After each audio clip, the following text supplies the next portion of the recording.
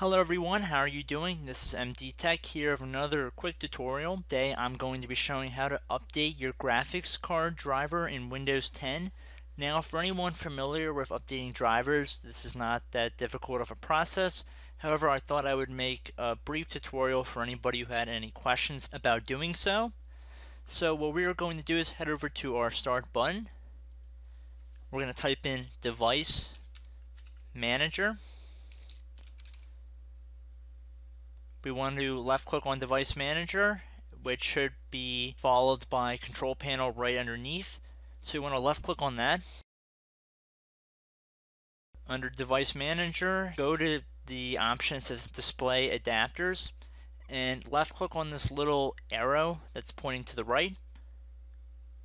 We see we have a display adapter right here. This is your graphics card.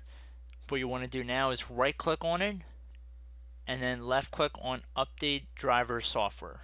How you want to search for the driver software: if you already have the driver software on the computer, you can just manually install it here, or you could search online for the updated driver software. This is an automatic process, the top option here. So we're just going to search using the automatic search feature, and we can see that the best driver software for your device is already installed. If there is an updated driver available, Windows will try and download that driver at that time. So I hope this tutorial helped you guys out, and I will see you in the next tutorial. Goodbye.